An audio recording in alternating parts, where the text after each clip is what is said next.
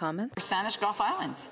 Thank you, Madam Speaker. And I'm pleased to hear the Parliamentary Secretary's speech, but I'd be more pleased if it was clear that the Liberal government members will be voting in favour of the opposition motion in the business of supply today.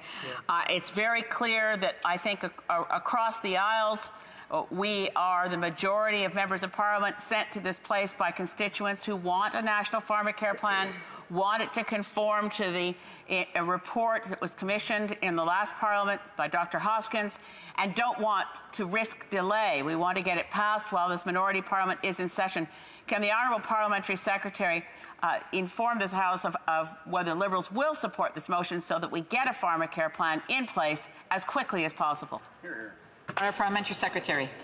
Thank you, and as always, I appreciate questions and commentary from the member from Saanich, Gulf Islands. To reiterate the opening comment, I believe I said I'll lead with my conclusion. I will be supporting this motion. I speak not for the government, for myself. I hope my colleagues will do the same. The fact is we have a time-limited opportunity in this minority parliament to make a real difference that will extend access to medication to some of Canada's most vulnerable, and I will never forgive myself if I don't take the opportunity to do everything within my power to make sure that the most vulnerable Canadians have access to the medication they so desperately need.